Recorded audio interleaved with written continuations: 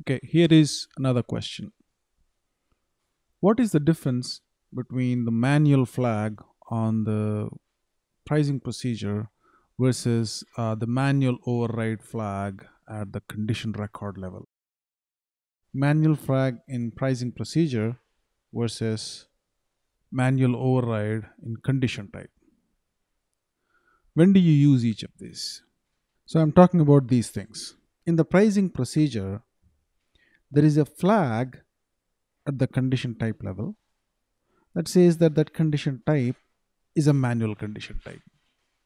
On the other hand, at the condition type level, meaning PR00 or EK00, any condition type, there is a field called manual entries where the options are free or automatic entry has priority, so on and so forth.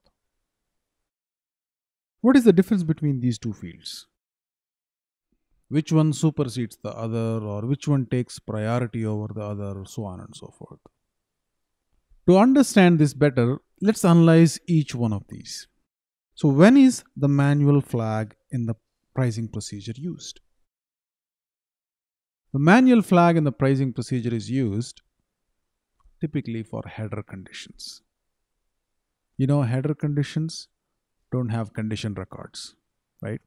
They are not determined by the process of condition record maintenance. So, how are they determined? They are determined manually. You enter a header condition record manually in the order header, right? You take any example of a header condition type, it's always manual.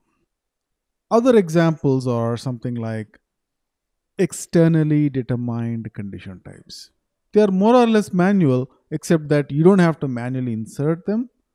They'll be inserted automatically via an external process. Example is RRB.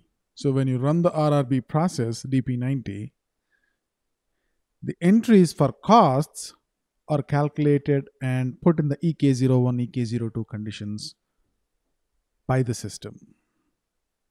But typically they are more or less like manual conditions. So what is the point?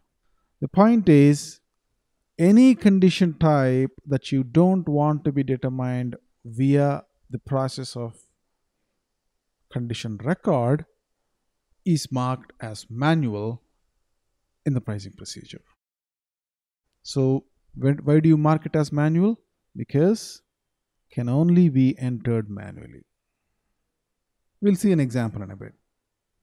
Another property is cannot be determined via condition record. So examples: header conditions or conditions determined via external processes. Example RRB, EK01 costs. Header conditions, I think you understand, right?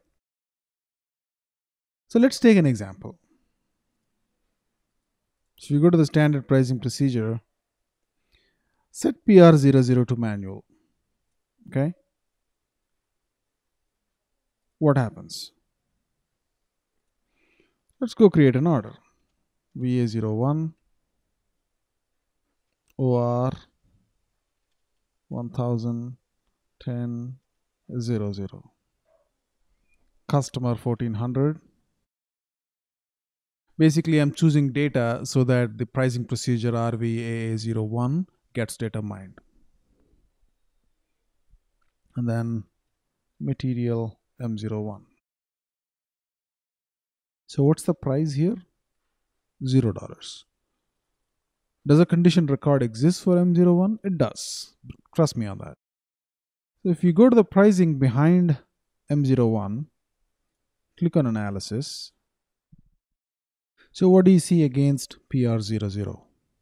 It says manual condition record missing. Because we have marked that condition type as manual in the pricing procedure, It's treating that condition type as manual, and it's expecting that you enter a price. Like how? Like so. PR00, say $100. It'll take it, right? $100, all good.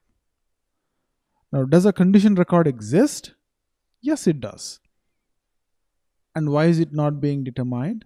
It's not being determined because we have marked that condition type as manual in the pricing procedure. Now, we're able to enter this manually, and that is because if you go to the definition of PR00, it says that manual entry has priority. That's the reason why I was able to manually override or enter the price at PR00. Now, what if PR00 was not manual? It was automatic. If I try to enter PR00 again, the manual price will supersede the one that was determined automatically via the condition record. That's what this entry, manual entry, has priority dictates. Sometimes you might want to set it to D. D is typically set for condition types that are determined externally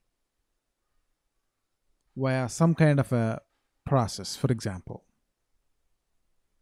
no limitations means just no limitations. You can do whatever you want, manual, automatic, anything. Automatic entry has priority. This means that if a condition type is determined via a condition record, then that is given preference over entering it manually. So that means that you cannot process manually if a condition record exists.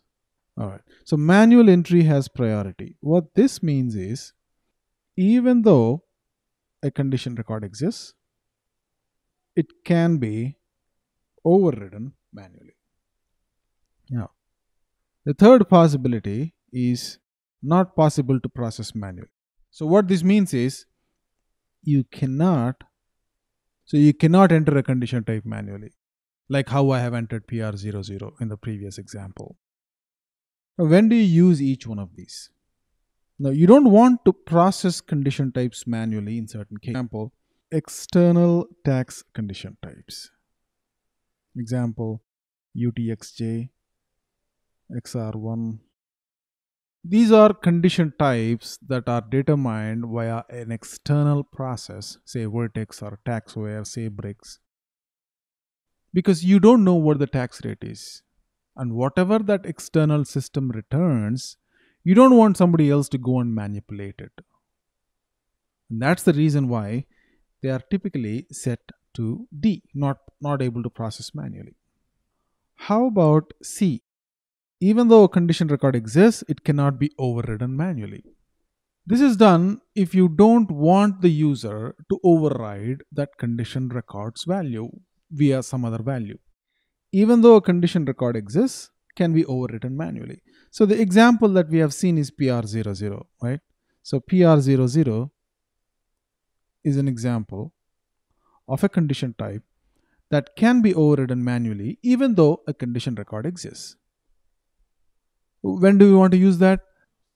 So even though a condition record exists, if you want the user to override that value, say the price of an iPhone is $600, and if you want the user to override the value to 590, 550, you can set it to C. The other example is cannot process manually. So even though a condition record exists, whatever has been determined is determined. It could be via a condition record, or it could be via an alternate calculation routine. Doesn't matter. Irrespective, whatever the condition type has calculated should remain. It cannot be changed. Example is VPRS, the standard cost condition type. It's pulled from the material master, right? The accounting view. And it's a statistical condition type. You don't want the user to go change it. isn't it? So anytime something that's been determined should not be changed by the user, because you want that value to remain. It represents something that has been determined by a process and should not be changed by the user. The user can override something else, maybe some other parameters that can affect this, but not that particular condition type. So in cases like that, you set to cannot process it manually or B. So this is B, this is C, this is D.